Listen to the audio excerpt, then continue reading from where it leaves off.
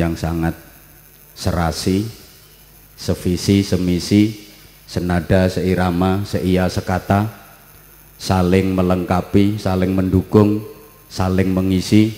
Mudah-mudahan tetap eksis, selalu kompak, tetap istiqomah, diberi kekuatan zahir batin dalam menahkodai Kabupaten Rembang menuju Rembang yang aman, damai, sejahtera, makin baik dan makin barokah. Amin Allahumma amin.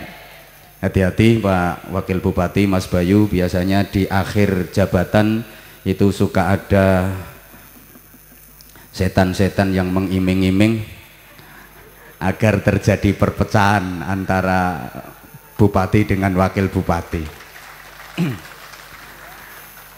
Kalau selama ini kita selalu melihat dan memantau fotonya selalu dipasang berdua.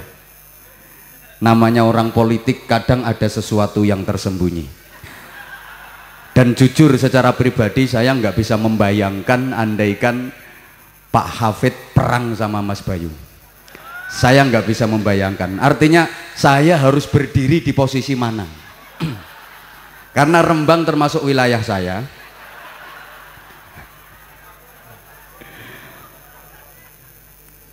Forum Komunikasi Pimpinan Daerah Kabupaten Rembang, hadir Pak Kapolres, Pak Dandim, Pak Kajari, Pak Kepala Pengadilan Agama, Kepala Pengadilan Negeri, para Kepala SKPD yang sama-sama kita hormati, Komisaris Rumah Sakit BHINA BHAKTI HUSADA, beliau Bapak Haji Muhammad Adna Tukiman, Sarjana Ekonomi beserta Ibu dan seluruh keluarga besar Rumah Sakit BHINA BHAKTI HUSADA. Jamaah sekalian yang saya cintai, yang saya hormati rahimakumullah. Alhamdulillah malam ini Allah menakdirkan kita untuk bermuajahah, bersilaturahim dalam suasana yang sangat membahagiakan. Pertama, kita menghormat hari ulang tahun Rumah Sakit BHINA BHAKTI HUSADA yang pertama. Untung nama rumah sakitnya BHINA BHAKTI HUSADA.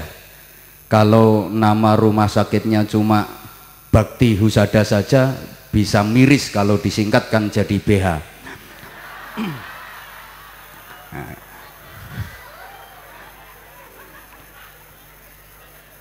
Karena ini merupakan ulang tahun yang pertama, saya secara pribadi mengucapkan Dirgahayu Rumah Sakit BHINA BHAKTI HUSADA yang pertama. Semoga keberadaan rumah sakit ini memberi kontribusi yang sangat positif untuk kemaslahatan, kemanfaatan masyarakat Kabupaten Rembang terutama di bidang kesehatan.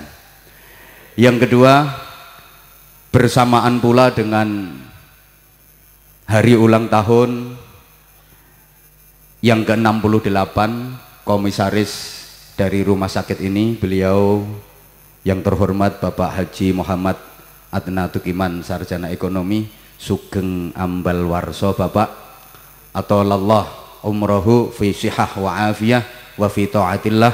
Mudah-mudahan Allah memanjangkan usia beliau, senantiasa diberikan kesehatan wa afiyah, senantiasa berada dalam ketaatan kepada Allah Subhanahu wa taala.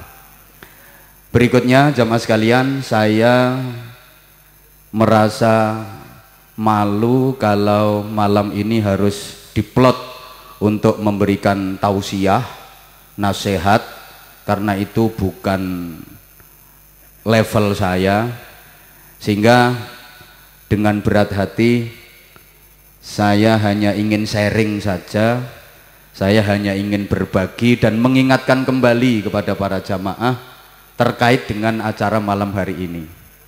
Kita wajib memperbanyak syukur kepada Allah Subhanahu wa taala. Setidaknya kita sudah dikaruniai 7 macam kenikmatan oleh Allah Subhanahu wa taala. Yang 7 macam nikmat ini sering tidak kita sadari, sering kita lupakan. Padahal 7 macam nikmat ini adalah modal utama untuk menyempurnakan kenikmatan agar menjadi 10. Allahumma sholli ala Muhammad. Bagi kita orang Jawa, kesempurnaan nikmat hidup itu harus lengkap, harus menjadi 10. Karena para sesepuh punya filosofi, di tembang lir-ilir itu ditutup dengan tembung do surao surak hore. Ujung dari tembang lir-ilir itu do surao surak hore. Hidup ini harus berujung dengan surak hore, jangan cuma awe-awe. Surak hore itu simbol kegembiraan, simbol kesenangan, simbol ketentraman, simbol kebahagiaan. Karena surak hore biasa diekspresikan dengan tepuk tangan.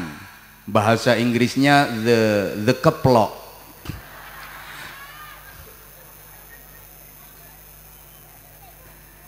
Lah orang tepuk tangan itu tentu kedua tangan beradu, sehingga kalau kedua tangan sudah beradu 10 jari ketemu.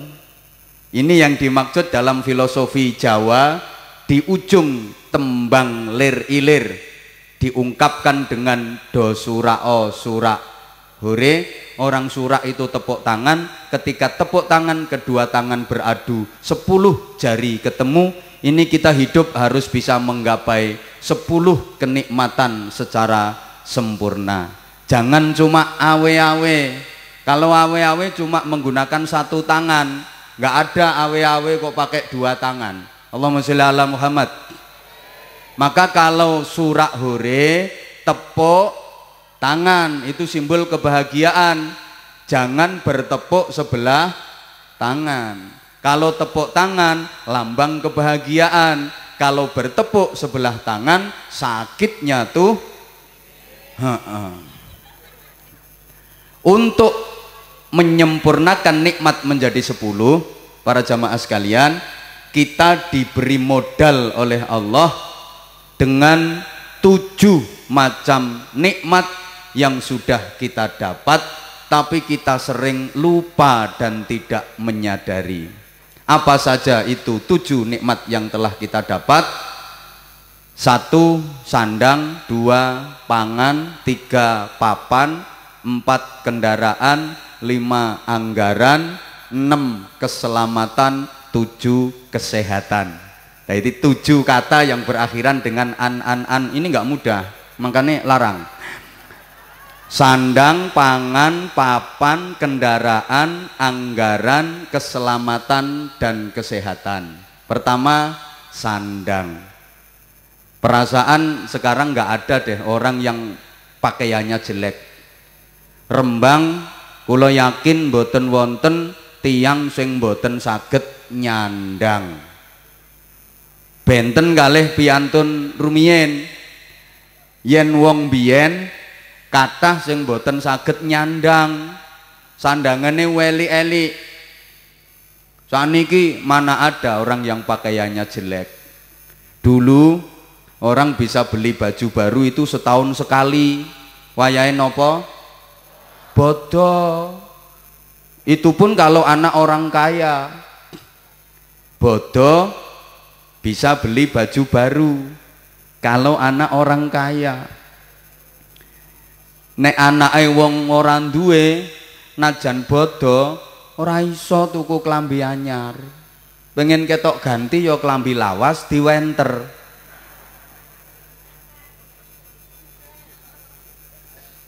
Ayo coba Bapak Ibu dulu waktu masih kecil, jenengan kalau dibelikan baju sama orang tua, niku klambine sedengan nopo kelodoken? Mesti kelodoken. Kenapa kok kelodoken? Emang sengaja mben awet. Yo protes, "Mak, klambiku kelodoken, Mak." Ora apa-apa, Nduk, engko suwe-suwe rak yo sedengan. Ditelateni yo sedengan tenan, tapi yo wis welik lagi sedengan. Saya itu punya pengalaman dulu waktu kecil, kalau dibelikan kopiah sama abah saya itu cepet sesek. Jadi kepala saya dulu waktu kecil itu pembesarannya cepet. Pokok ditukokke kopiah sedilu sesek, tukokke maneh sedilu sesek. Akhirnya diakal kali abah kula, ditukokke kopiah sing gawedhi. Lah leh ngenggokke dibitingi. Iya sewedengan wong dibitingi. Mangke lek empun sesek kula laporan, "Bah, kopiahe sesek." "Gak apa-apa nak, tuh bitinge disetel mengguri." Jadi kula niku nate ngalami nganggo kopiah bitingan. Saiki dadi kiai terkenal. Memang sandang kalau orang dulu subhanallah angel nyandang. Lek sakniki pemaneh wong wedok. Tiap ada model baru beli, ada tren terbaru tuku. Gek tiap bulan namine kelambi niku mesti ono model anyar. Maka bapak-bapak, emas-emas jangan buru-buru senang. Kalau istri nggak pernah ke toko, nggak pernah ke pasar, jangan dikira nggak beli baju online, Pak. Gek wong wedok niku sithik-sithik seragam kok nggih napa nggih? Yasinan seragam, tahlilan, sholawatan, manakipan, pengajian, rasan-rasan.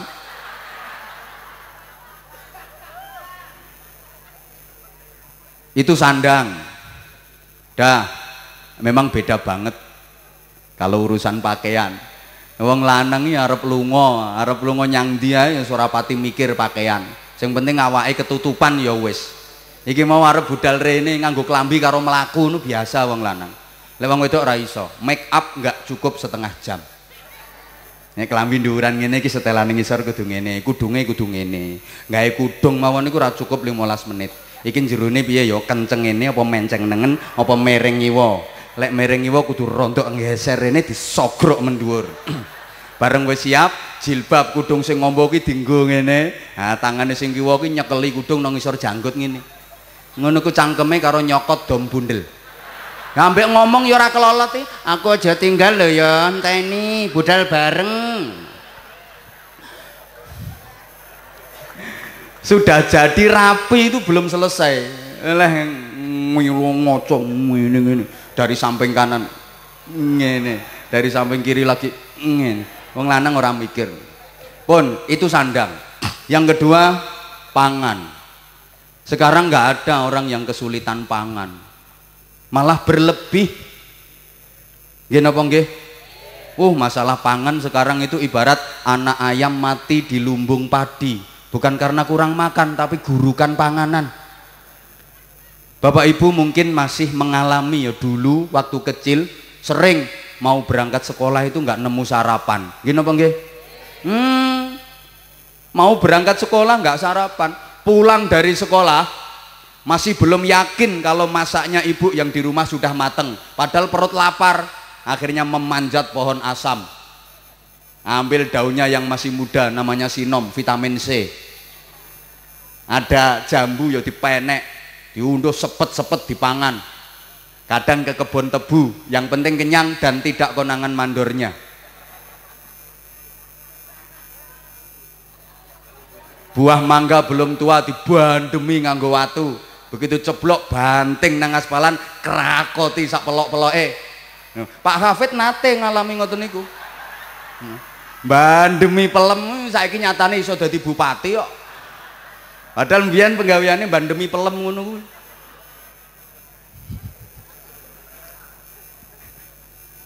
Ya Allah. Ngapunten. Dulu makan nasi putih pakai ikan ayam itu kalau nggak hari-hari baik nggak keturutan. Saiki mangan sego putih bendino perkara ayam urusan sampean. Biyen mangan lawuh telur goreng, lawuh dadar, kuwi ngenteni lek ana ndok kopyor. Ora ana ndok kopyor ya ora lawuh dadar. Pitik angkrem dienteni netese. Kapan ana sing ora netes dijukuk diinceng nang srengenge. Wah sik apik iki goreng nyang wajan gek diambak-ambake. Neng goreng tipis, sak jero omah wong 8 diiris-iris dadi 8. Dulu makan buah ngenteni sisane codot. Saiki Masya Allah sak umurmu sak mbledose wetengmu ono pengajiane karo mangan kok lho kae wong kae. Lho kok enak banget iki kene petentengan kok kene.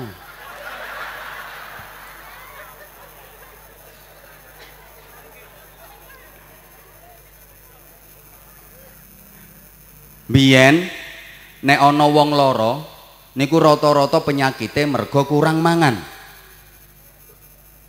Mulane karo doktere dikandani mangan sing akeh ben cepet waras. Solusine wong lara biyen niku kon mangan sing akeh. Mergo penyakite mergo kurang mangan. Saiki nek enek wong lara rata-rata penyakite mergo kakehan mangan. Mulane gak entuk mangan iki, gak entuk mangan iki, gak entuk mangan iki kakehan panganan. Lho nggih napa nggih? Sandang pangan. Wis iso nyandang rapet, mangan wareg sakniki. Nomor telu papan. Papan sudah standar semua. Bagus-bagus semua. Rumahnya bagus-bagus. Rembang nggak ada rumah jelek. Kalau masih ada rumah jelek mesti ada program bedah rumah. Loh dibanding rumahnya orang dulu. Rumahnya penjenengan niku bagus-bagus. Omah sampean ki api-api. Lah sampean kadang-kadang kok rumangsa nek omahe elek, asline omah sampean ora elek. Api omah sampean, cuma ana tangga bangun omah luwih apik ngungkuli omah sampean. Makanya omah sampean malah ketok elek. Dadi niku cuma salah posisi mawon. Wong apik eleke omah itu nggale wajahe menungso. Lane bapak-bapak, mas-mas, wong lanang iku iso ketok ganteng, wong lanang kuwi iso ketok elek, tergantung jejerane. Jejer wong elek ya ketok ganteng, jejer wong ganteng ya ketok elek. Mulane ibu-ibu sama nek pengen ketok ayu tak pesen lungguh sak lungguh sing ati-ati. Sampeyan golek rombongan elek. Nah, kapan dijejeri wong wedok ayu nang cepet-cepet pindah. Rumahnya orang dulu maaf bolong-bolong, gentengnya banyak yang pecah, kalau lagi hujan bocor, terus lantainya itu masih tanah, belum ada keramik, belum ada marmer, jadi kalau habis hujan itu becek, kalau lagi kemarau berdebu, kalau nggak disirami pakai air, digawe omah undur-undur. Ini tukang golek undur-undur teko wong ya. Sekarang jenengan cari undur-undur kangelan. Kemana ya sekarang undur-undur itu? Ya karena rumah udah pada cor-coran semua. Omahe wong biyen bolong-bolong, apa meneh omahe dekat laut koyok wong Rembang ini. Oleh bengi angin wuk-wuk kademen, gek kemulane sarung cilik. Kapan dikemulke sikil sirah kademen. Ditarik mendhuwur sikil kademen. Akhirnya melungker kaya terenggiling. Lah turune gletak nggone kloso akeh tinggine.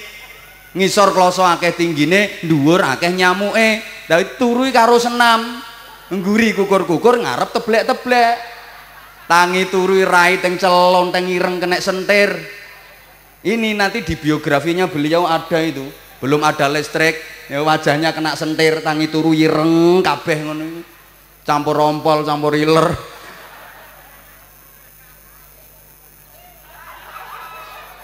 Sandang pangan papan wong sakniki wis iso nyandang rapet mangan wareg turu anget.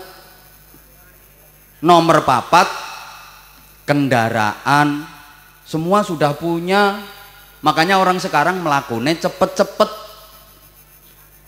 Dulu kemana-mana jalan kaki, misalnya jenengan ngundang ceramah Anwar Zahid dari Bojonegoro, kalau dulu saya berangkatnya harus kemarin, nggak ada kendaraan. Orang naik haji dulu itu sampai 6 bulan, kendaraannya pakai kapal laut. Belum lagi kalau ada gelombang tinggi, ada badai. Sekarang Jawa Tengah sampai Mekah sampai Madinah cuma 9 jam. Bang! Pesawat masa kok curut ngono. Ya pesawate bojomu kowe. Bang. 9 jam nyampe. Makanya wong sakniki semua udah punya kendaraan, rata-rata punya mobil, minimal punya sepeda motor. Dulu satu kampung itu yang punya sepeda motor cuma Pak Lurah. Makanya mbiyen lek ana sepeda motor mlebu desa, digodak, diambung tipete. Ayo jenengan tasik menangi ngoten niku. Nah, berarti wis tuwek.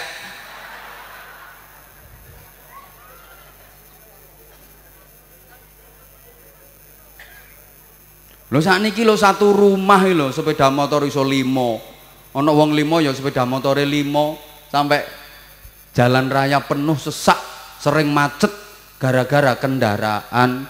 Kendaraan udah punya semua, sandang, pangan, papan, kendaraan. Orang sekarang wis iso nyandang rapet, mangan wareg, melaku cepet.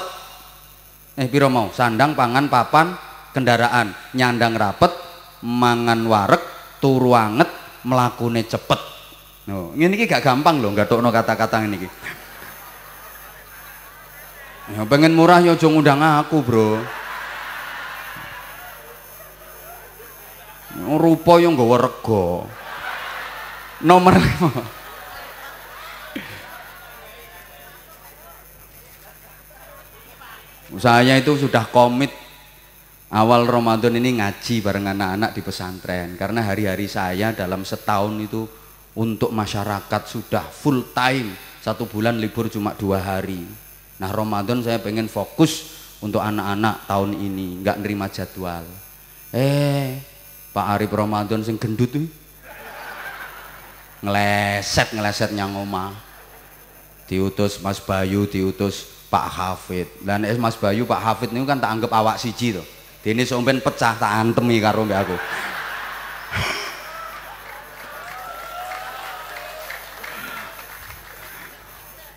Biasanya sing ngreseki wakil bupati ini biasanya.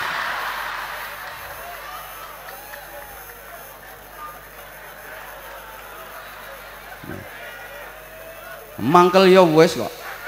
Ora diundang neh karo Mas Bayu rap pateken aku. Ayo saiki yes. Titeni omonganku iki cateten sampeyan. Ajur ya wis kok. Salah ngundang aku. Loh, artinya saya itu kepingin ya Mas Bayu sambil belajar kepada Pak Hafid. Jadi untuk tahap kedua, lah nanti tahap ketiga beliau sudah betul-betul mateng, ngono loh. Beliau masih sangat muda, jadi perlu bimbingan, urung wayahe. Engko nek wis wayahe munggah. Urung wayahe nek dipeksa kuwi cara buah ra iso mateng malah bosok. Iling-ilingen. Ajur ya wis kok. Saya niatnya baik, tujuan saya baik kok. Saya nggak ingin ada keretakan karena biasanya sering terjadi seperti itu. Saya nggak ingin. Jadi setidaknya kalau udah 2 periode lah, nanti kalau udah 2 periode kok Pak Hafid gak ngewangi Mas Bayu, aku sing ngantemi. Orang ngetokno dibantu 2 periode kok terus pada akhirnya malah dukung wong liya. Iki gak beres berarti. Ngono.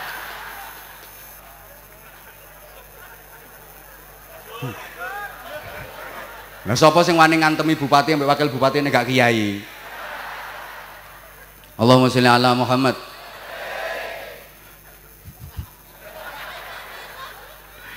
Sandang, pangan, papan, kendaraan. Nah, sekarang yang kelima, anggaran. Wah, anggaran sekarang berlebih. Walaupun UMR dibilang rendah dibanding kabupaten yang lain, tapi kalau secara pribadi saya yakin semua orang anggarannya berlebih. Sakniki ku gak ono wong gak ndek duit. Ayo sing rawuh nang ngene iki lho kabeh nggawa duit. Bahkan sekarang duit diwadehi dompet gak muat. Makanya wong saiki dompete do kebek. Nyandang rapet, mangan wareg, turu anget, mlakune cepet, dompete kebek. Lho, angel ngene iki gathuk-gathukke. Mikire suwe kok. Loh, karena duit diwadahi dompet udah nggak muat, maka sekarang coba semua punya rekening, semua punya ATM, gini apa nggih? Ono sing gold, ono sing silver, ono sing platinum. Ayo, rekeningnya ada di berapa bank, Pak? Woi, ATM-nya ada berapa? Woi, orang sekarang kalau bepergian nggak perlu bawa uang cash montol-montol, wong bodoh wi. Nyapa kok brotong-brotong repot-repot? Ya cukup nggawa ATM. Lah engko lek wayang butuhke duit, ya ATM kuwi digunakake, dudulke mesine, dul ngono berobol-berobol metu duwite. Ya tenggale wong lanang ku ya duwe ATM. Alat tusuk manual. Fungsinya sama, kapan didudulke dul iso berobol-berobol. Mbuh metu apane ngono. Duh, sesungguhnya sekarang mohon maaf ya, nggak ada orang miskin, nggak ada orang yang nggak punya duit, anggaran berlebih semua. Halo, emang dasar watak manusia, semakin banyak duit semakin merasa kurang. Ini karakter manusia, semakin kaya semakin merasa kurang. Masalah bondo donya itu betul kata orang-orang bijak, seperti minum air laut. Semakin banyak meminum semakin merasa kehausan. Uang niku mundak sugih, mundak kathah kepinginane. Nggih napa nggih? Nah, sing melarat nyaut tok apa maneh? sorry, sama nek ra melarat lungguhmu ora ngirono kono.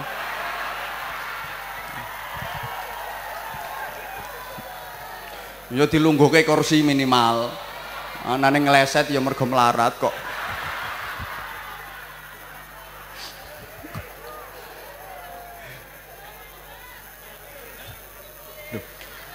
Wong kuwi mundak sugih, mundak akeh kepinginane, mundak akeh kekarepane.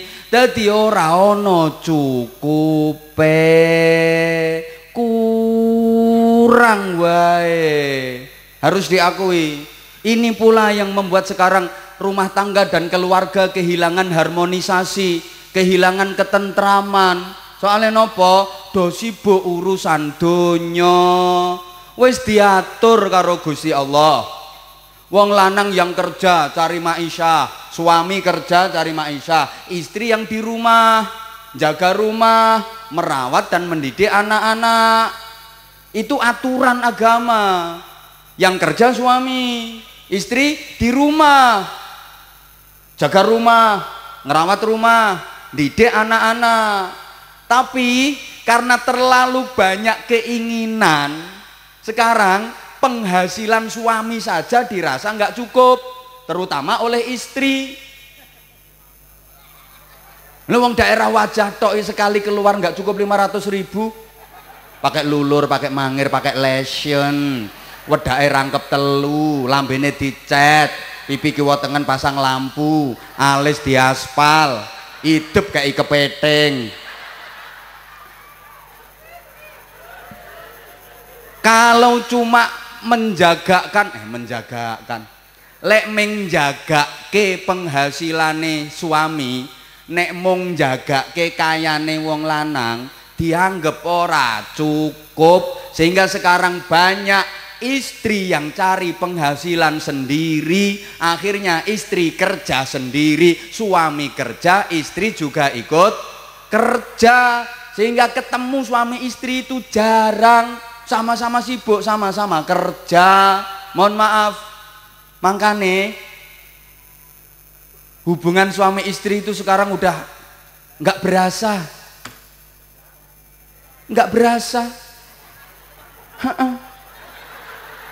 hubungan suami istri di zaman seperti ini nggak berasa. Betul, Bapak.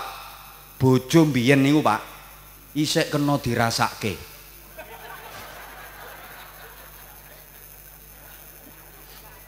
Biyen wong lanang toko sawah pulang kerja kesel lesoh, sing wedok ning omah kan nyambut, kesel Pak, yo iya awak loro kabeh, ini tak pijeti, ora usah engko sampean yo kesel, ra apa-apa, wong aku yo wis bar masak kek mang, nyapu yo wis, ini nama apaan tak pijeti, Akhirnya sing lanang mengkurep terus dipawijeti atik rata lek mijeti. Ambek mantuk. Nah, pijetane bojo niku jare wong tuwa-tuwa, najan ora krasa tak baleni. Pijetane bojo niku jare wong tuwa-tuwa, najan ora penak kaya apa, iso dadi tamba. Prakteke ya tenan. Dipijiti bojo lagi didemek tok, otot iso rubah kabeh modele. Senata dhewe-dhewe.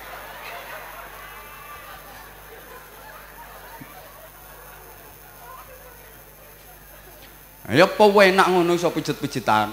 Ngapunten. Dadi bojo zaman biyen niku elek-elek. Ya lebus-lebus. Ora lebus piye ora tau samponan. Ya tengi ambune. Klambine kumel-kumel. Ronges-ronges. Tapi kenek dirasakno krewasa. Sakniki mboten, suami pulang kerja. Capek banget. Sampai rumah wis rebahan ning amben matang-matang. Sing wedok ya teko, sret. Sing lanang sambat, awak loro kabeh, tolong pijeti sediluk. Apa? Pijet. Padha kesele. Dipikir wong lanang tok sing kesel, aku ya kesel. Nek pengen pijet kono jebablah nang ngene rel sepur. Engko dipijeti sepur. Dadi bojo saiki iki ayu-ayu, kinclong-kinclong, bening-bening, klambine api-api, ambune wangi-wangi, tapi sepo. Gak patek kena dirasakno. Sampeyan ya wis ngrasakno ngoten, Pak? Kapok.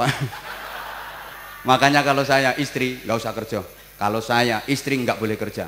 Saya cari istri, bukan cari pesaing kerja. Apalagi istri saya penghasilannya lebih besar daripada saya. Sorry. Ya wong lanang sudah digedi bale wong wedok. Ini wong lanang bojone dijarno kerja penghasilannya lebih gede. Wong lanang bodoh. Wong wedok ora duwe penghasilan iso ingkrak-ingkrak wong lanang kok. Apa maneh wong wedok duwe penghasilan. Sak jaduk-jaduke wong lanang karo bojo kalah. Itu padahal istri nggak punya penghasilan apa-apa, iso ngalahke kok. Apalagi istri penghasilannya lebih gede. Wong lanang goblok kuwi. Jujur sak jaduk-jaduke wong lanang karo bojo kalah. Saya itu ada temen, titelnya itu S2 Timur Tengah, MA. Keren kan? MA titelnya. Ning omah disentak bojone iso mudhun kaya bocah MI kok.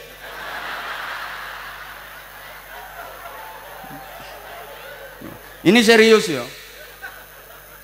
Ada rektor universitas ternama, ndak saya sebut rektor universitas mana, kok nak ngerasani jenenge. Gelarnya sudah profesor doktor. Terkenal killer. Setiap datang ke kampus, mahasiswa-mahasiswi pada tahan napas, saking takutnya. Nah, pas lebaran, pembantunya pulang kampung. Di rumahnya kan nggak ada pembantu. Ada tamu, digaweke teh karo bojone, dikongkon nyuguhke, nggo talam ngene iku, gemeter, kocek, sopeneni karo bojone. Mangkane ta sing hati-hati, gawene angel-angel dikutahno kabeh. Lho profesor digetak bojo iso lolok kaya ora tamat SD.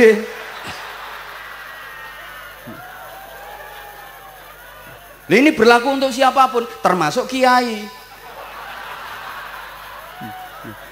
Kiai ketoke ngalim, lek ceramah cetar membahana, menggelegar, dalil neritik, jebret, kuwi lek nang njaba. Nomah disenani bojone ilang kiyaine karek gobloke. Wis ora iso dalil blas wisan. Aku yang ngono. Kalau ada kiai yang bisa dalili istrinya, tolong kasih tahu saya. Aku pengen meguru aku. Piye carane lek dalili bojo?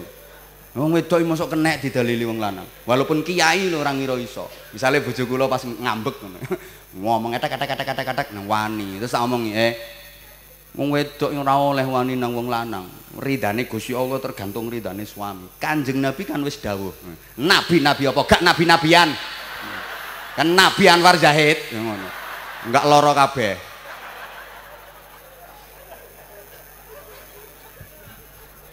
Nah, makanya Subhanallah, Pak Haji Adna tadi terima kasih kepada istri saya. Ini ki mergo saking kalahe.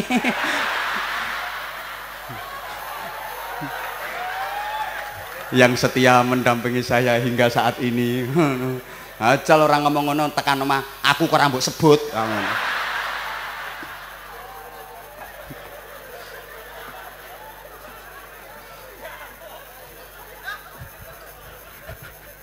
Mbah mengandung apa wong wedok.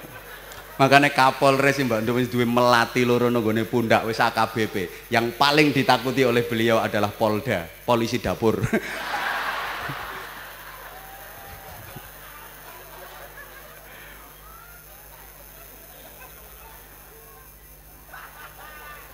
Kalau anggaran sebenarnya sih udah berlimpah, berlebih, tapi keinginan manusia itu yang terlalu banyak. Makanya saiki sandang, pangan, papan, kendaraan, anggaran. Wong-wong wis do iso nyandang rapet, mangan wareg, turu anget, mlakune cepet, dompete kebek. Yang nomor 6 keselamatan. Alhamdulillah karirnya selamat-selamat. Didongakno Pak Bupati, Pak Wakil Bupati selamat dari KPK. Saiki ketir-ketir, gak roh rasane sepeser pun tahu-tahu moro disidik karo KPK. Perkara permainan anak buah. Makanya politik itu kejam. Ketoke ngene iki sik runtang-runtung padha guyune.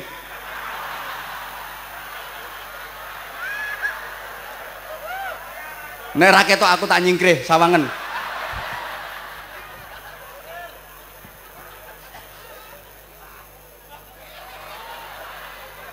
Enggak.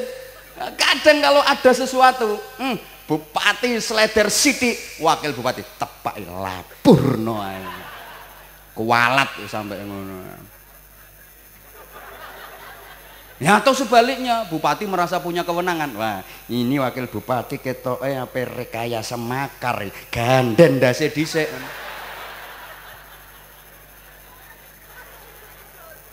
Ajur ya wis kok. Loh dikira saya ceramah terus gak paham politik ini, paham banget aku. Sering sharing sama beliau, Pak Bupati ini sering kalau lagi ngobrol sharing masalah politik. Saya kulaan pengalaman dari beliau. Beliau memang politisi sejati, luar biasa. Wes gak usah tak critakno aku ndak mendol ndase tambane. Nah, terus ngene. Kuwi sapa? Bupati mbok ndas-ndaske iki. Iki jan rawet dikualat wong-wong iki. No, aku wani ngene soalnya aku ya bagian dari jurkame mbiyen. Ayo orang ngakoni ngono. Apa gratis?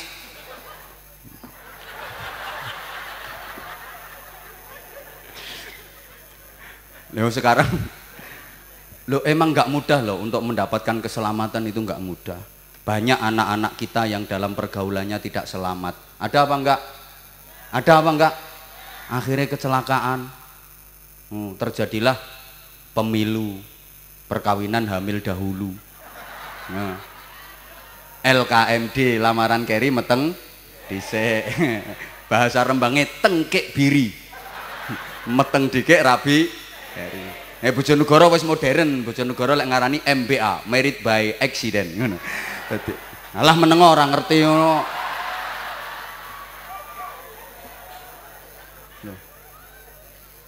Banyak pejabat yang tidak selamat. Ada apa enggak? Ada saiki nek gak hati-hati tenan. Masya Allah. No, ada ustadz yang tidak selamat.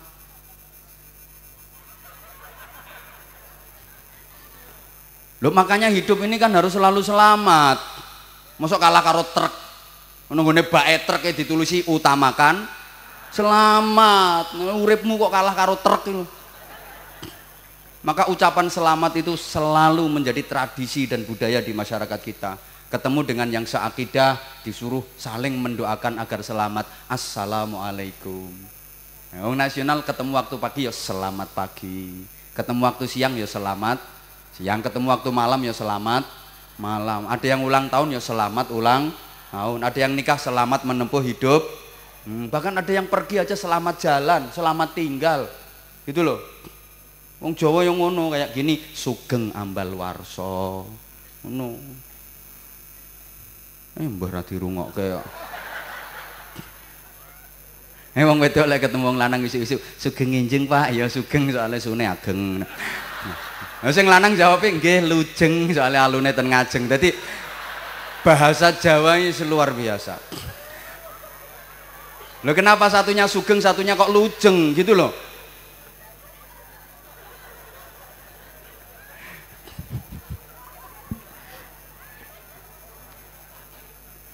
Lah Ramadan ini nanti disambung Ramadan ya. Kalau waktunya cukup, kalau nggak cukup ya kapan-kapan ngundang lagi. Momennya kan syukuran ulang tahun gitu loh. Nah, murah yang golek saya ngecek kok. Keselamatan itu penting, gitu loh maksudnya. Nah sudah sekarang yang keenam, keenam, 7, ya 6 tambah 1 maksudnya. Kesehatan. Alhamdulillah awake wewek-wewek, awake do sehat-sehat. Mboten kaya wong biyen. Wong biyen niku penyakitnya lucu-lucu, panu, kadas, kurap, koreng, rangen, ya, pelentingen, kutilen, cantengen, udunen, beleken, korengen, gudiken, cureken, sing bangsa en. Sekarang nggak ada. Karena subhanallah, penyakitnya orang sekarang itu penyakitnya orang kaya.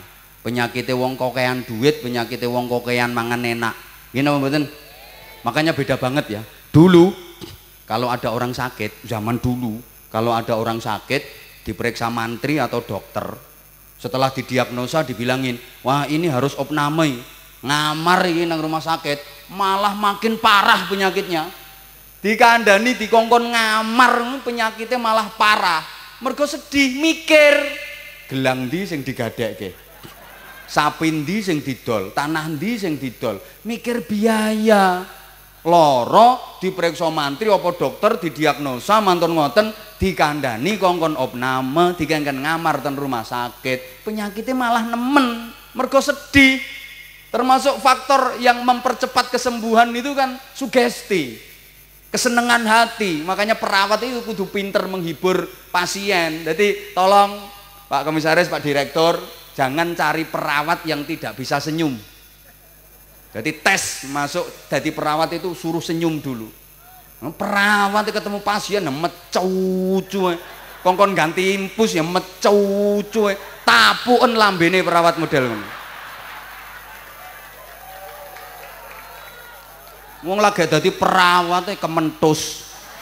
Wong sing doktere kadang ramah-ramah. Enjing Bu nggih, dipun dahar nggih, bubure dipun dahar, obate dipun nunjuk. Doktere ngono, nang perawate mulane mangan. Aku ana perawat model ngono kudu tak kerawuk raine. Rasane ati, ndasmu lo tak tuku iso aku. Bayaranmu lo piro kementus men. Aja dadi petugas kesehatan, aja dadi petugas rumah sakit ora iso guyu. Coba sesuk di dites kon guyu kabeh perawate. Ora iso mesem aja diterima.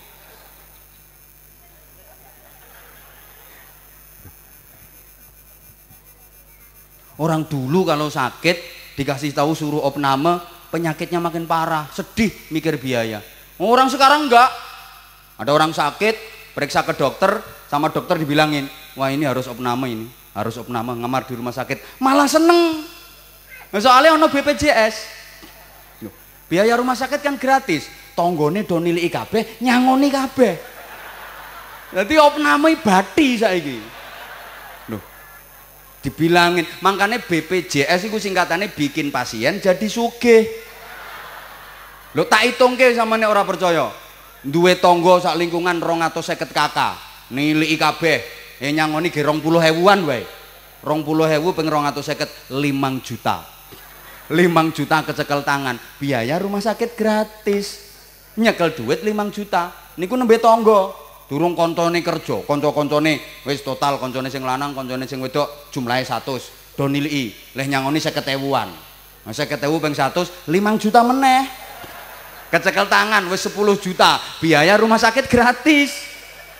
No, niku dereng keluarga, dulur, misanan, mindoan, Pak Lek, Bulek, Pak D, Bude, besan, karang besan. Wong 50 do niliki kabeh, leh nyangoni 100.000-an. 5 juta meneh. Total 15 juta kecekel tangan, utuh biaya rumah sakit gratis. Jadi metu ke rumah sakit arep mulih mampir dealer, mulih nggo sepeda motor anyar.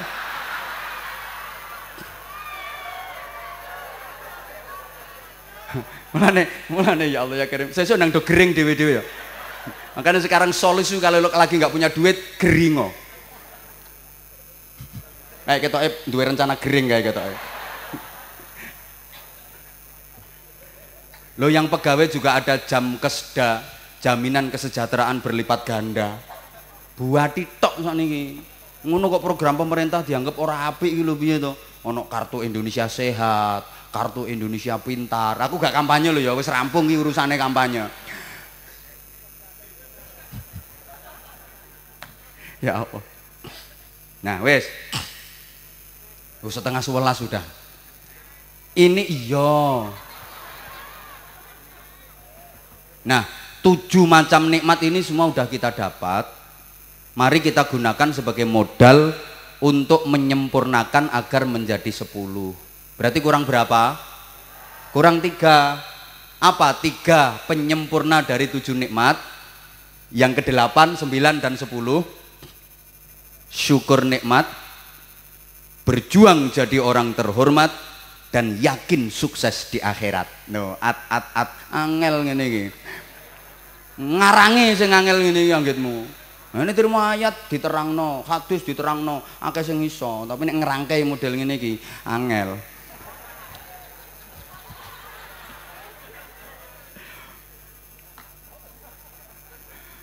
Syukur nikmat. Jadi 7 macam yang telah kita dapat, mari kita gunakan sebagai modal untuk selalu mensyukuri nikmat pemberian Allah Subhanahu wa Ta'ala. Rugi kalau nikmat nggak kita syukuri, apalagi keduluan mah. Ayo toh nyaut, rugi hidup ini kalau kasih nikmat nggak disyukuri, apalagi keduluan mah. Kalaupun hidup sudah terkena komplikasi karo sembarang panganan sing disenengi, wis ora wani ketemu sate dihindari, sing digeleki iwak teri, kasinen sithik tensine tinggi, mangan cumi-cumi alergi, kena sambel goreng ati asam urat kambuh lagi, sugih wedang legi njaluk ganti karena sudah punya pabrik gula sendiri, nyedaki bojo malah disingkri, soalnya wis kena disfungsi ereksi, najan dijamoni tetep ora iso ta. Nah, kalau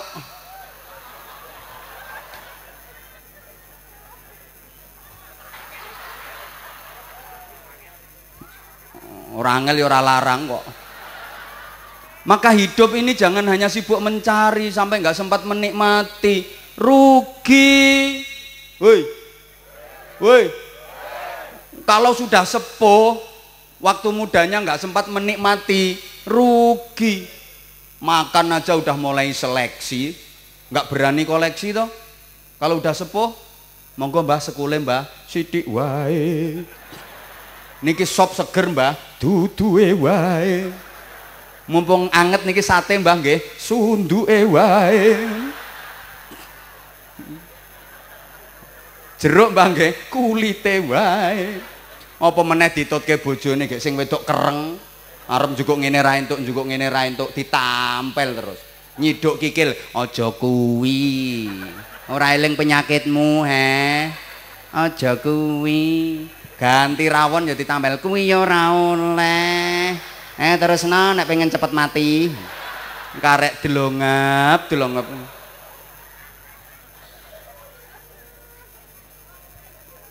Ada loh orang yang hanya sibuk mencari nggak sempat menikmati. Bakul-bakul biasanya akeh ini, bakul pentol, bakul cilok, sibuk mencari tapi nggak sempat menikmati. Bakul-bakul masuk mangan dodolane ra ngira. Kadang dodolan pecel saking larise, klarisen. Entek dodolane, tapi bar dodolan geblak ora kok bersarapan. Iku jenenge sibuk golek pangan ning ora kok bermangan dhewe. Ada sibuk membangun rumah tapi nggak pernah di rumah. Banyak sekarang orangnya merantau ke luar negeri, Sibuk bangun rumah nih gone Rembang, megah mewah indah, ratusan juta bahkan sampai miliaran. Orang yang membangun rumah sibuk ndak karuan, dia merantau di luar negeri, sibuk bangun rumah tapi dia nggak pernah di rumah. Pulang-pulang omahe wis ambruk. Ada loh sibuk meniti karir sampai lupa menikah. Sempat menikah tapi nggak serumah. Serumah tapi nggak pernah ramah. Kalau ketemu sudah sama-sama lelah. Kerjaannya cuma marah-marah. Suami istri saling lempar barang pecah belah. Kelakuannya kaya kucing kerah. Nah, dadi tontonannya bocah-bocah. Rumah tanggane bubrah. Anaknya ora beres nek sekolah. Nah, dipindah no Muhammadiyah ya ora munggah-munggah. Akhirnya wong tuane dipanggil kepala sekolah. Arep teko wegah, akhirnya anak dipasrahno mbah. Ngono kuwi.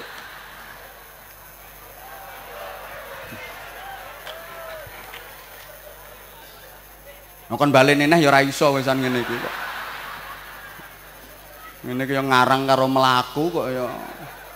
Maka syukuri yang ada, nikmati yang kita miliki, maka hidup ini akan benar-benar menjadi anugerah buat kita.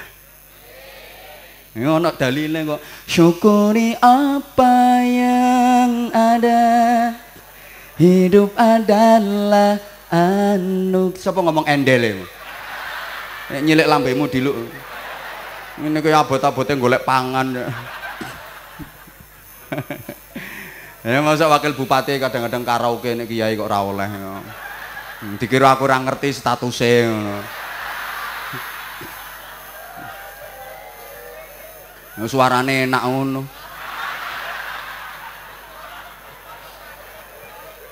Suara ngepas.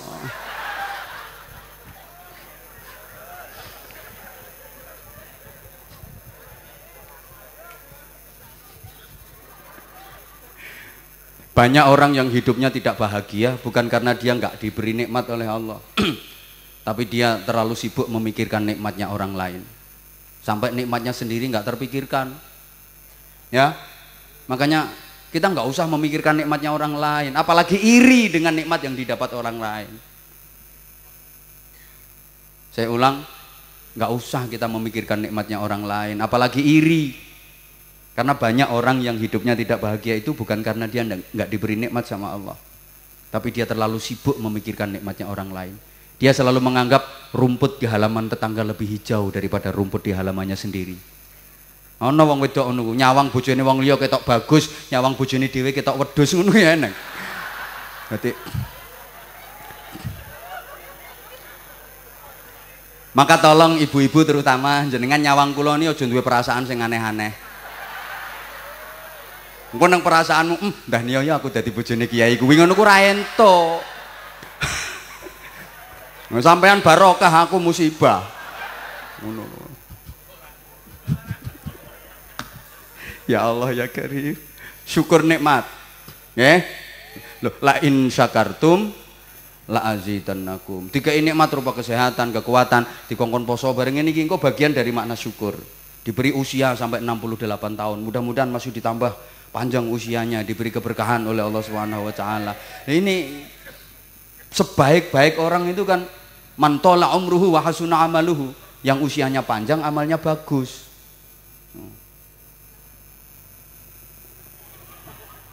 Makin tua makin bermanfaat. Gaya rumah sakit berkembang. Ini termasuk bagian dari jariyah, pahala yang tidak terputus, selalu mengalir ila yaumil qiyamah. Apa mana sering gratisi pasien-pasien sing melarat-melarat ngono kuwi. Nah, loh. Betul ya, tantangannya rumah sakit sing wis bagus, apalagi nanti kalau sudah bisa standar internasional, itu biasanya terus harga melonjak tinggi. Karena rumah sakitnya kan kelas, biasanya yang masuk ke situ cuma wong sugih-sugih tok. Ngono-ngono kira-kira wani. Lah mlebu no ruangane do dadi cecek kabeh kok. Kok kaya hotel. Ngene iki suwengi pira ngene. Potongan ngono ku mlebu rumah sakit mesti dadi cecek mesti. Makanya tolong ya rumah sakit ini walaupun nanti sudah standar internasional serba canggih macam-macam, jangan pernah menolak pasien-pasien miskin. nek kepengen barokah. Sing tepuk tangan ini mesti melarat kabeh iki.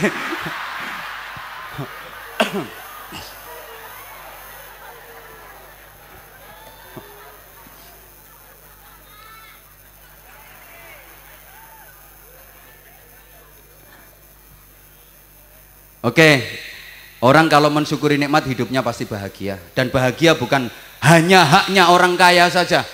Saya ulang, orang kalau mau mensyukuri nikmat hidupnya pasti tentrem, hidupnya pasti bahagia. Bahagia bukan hanya konsumsi orang kaya saja.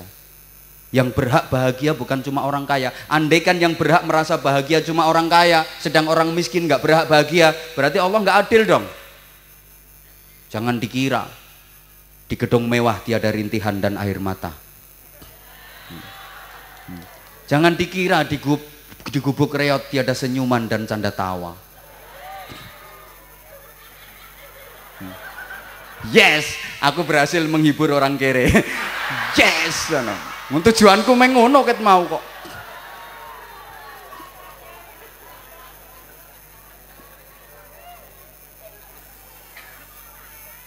Loh, malah kadang wong melarat niku tenang tentrem iso bahagia kok. Anggite sampean makan di restoran mewah mesti lebih nikmat daripada mangan ning galengan tengah sawah. Bisa jadi jauh lebih nikmat makan di galengan tengah sawah, betul?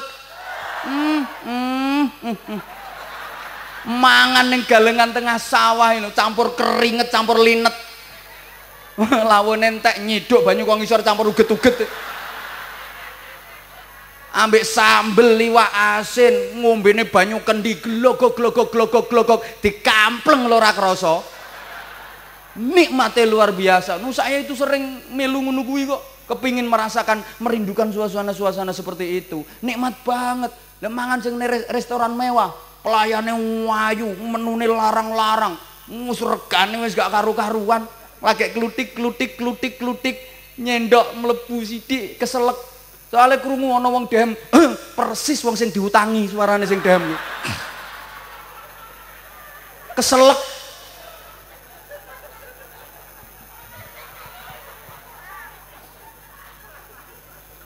Anggitmu tidur di hotel bintang 5 kayak mesti lebih nyenyak daripada yang tidur di galar. Lha piye to wong turu nang gone galar kriyet ra karuan ngipine mlebu restoran? Mangan sate kewel-kewel, ngombene es degan seruput bareng ngelilir iler.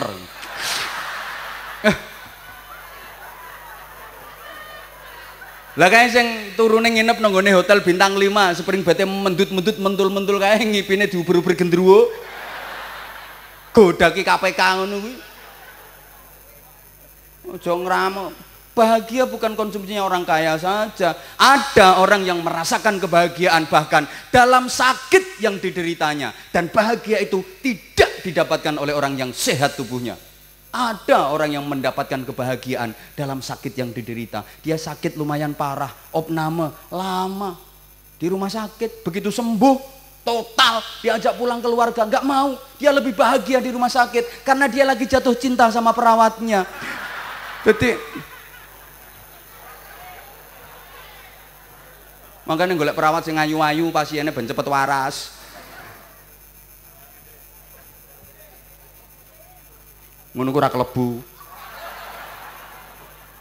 Perawat model ngono iki pasiennya mblayu. Ya. Kadang orang itu payah, capek tapi bahagia.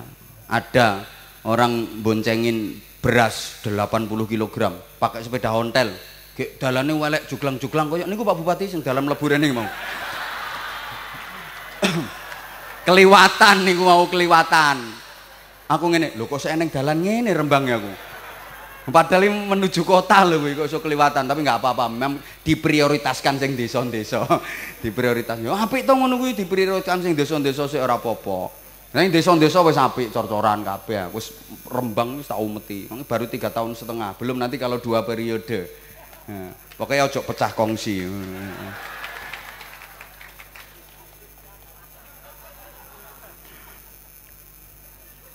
Izin Pak Atna. Nek badhe maju piyambak aja dimodali.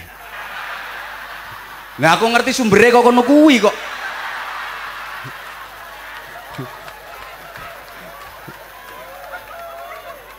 Mangke malah ya terane jenengan telas, mantune ra dadi apa-apa. Ajur malahan kan. Telaten riyen sabar riyen. Urung wayahe nek urung wayahe diwayah-wayahno ya malah lara kabeh ngono.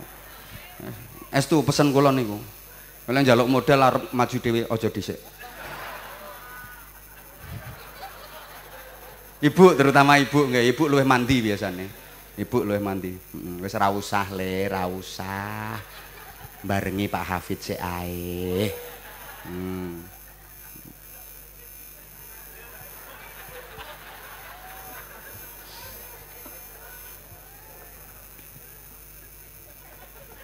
Menengo Kapolres ra ngira iso nuturi model ngene iki.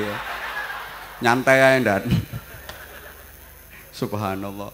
Udah.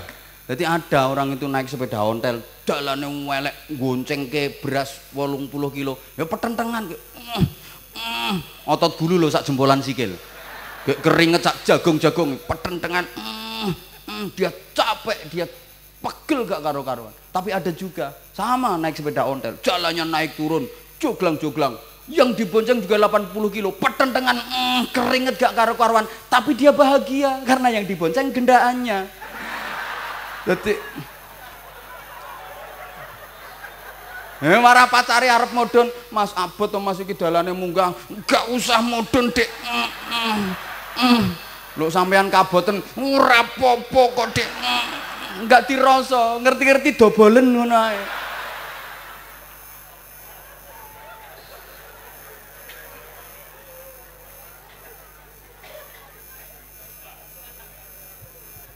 Maka sekarang yang ke-9,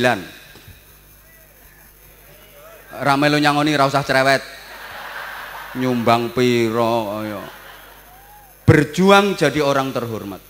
Nah ini untuk menjadi orang terhormat harus berjuang.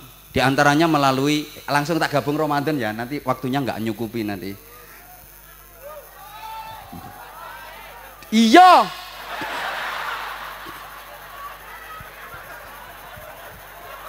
Bupati lo rawani ngono aku ngono.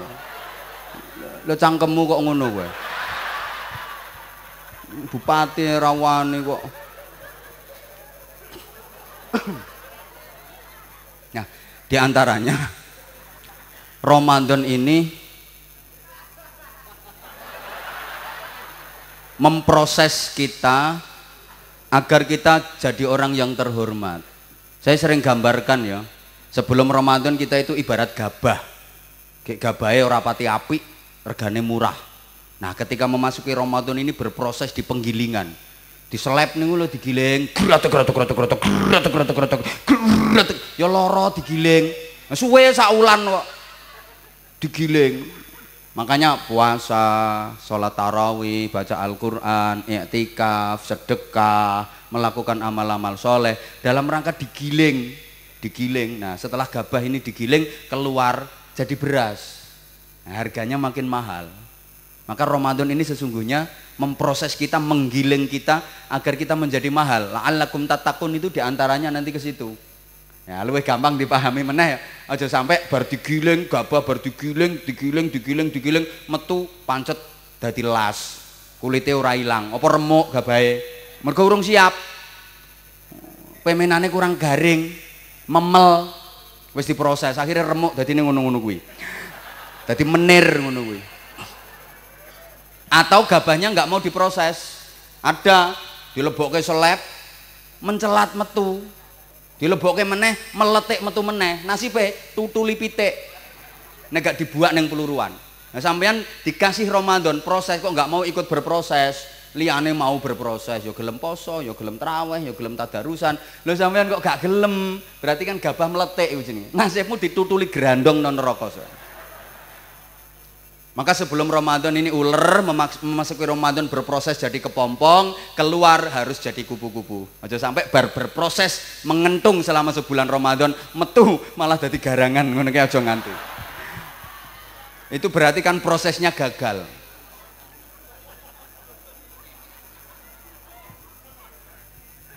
Lho, nyapa to, ngopo to kok nganggo poso, nggak boleh makan, nggak boleh minum, nggak boleh berhubungan intim suami istri, ngopo kok nganggo ngono? Gini Bapak Ibu ya, ini dalam rangka Allah memuliakan kita. Allah menciptakan makhluk niku kan banyak. Ada makhluk yang diciptakan Allah namanya malaikat, api tok gak tahu elek. Ada makhluk ciptaan Allah namanya setan. Endi mau setane mau? Oh guyu ya wes. Elek tok. Gak tahu api. Paham? Rungokno toh. Jadi ono makhluk ciptaan Allah namanya malaikat, api tok, gak tahu elek. Ono makhluk ciptaan Allah namanya setan, elek tok kan apike, jenenge setan. Nah, Allah nggih makhluk maneh jenenge kewan. Binatang itu dibagi dari dua jenis. Ada kelompok lek sampean ngaji fikih masih ono, ada kelompok an'am. An'am itu rumangkang, binatang ternak. Simbolnya wedhus. Uripe mau nuruti seneng. Uripe cuma nuruti syahwat. Yang penting mangan wareg terus ngono ane tercukupi. Ya wedhus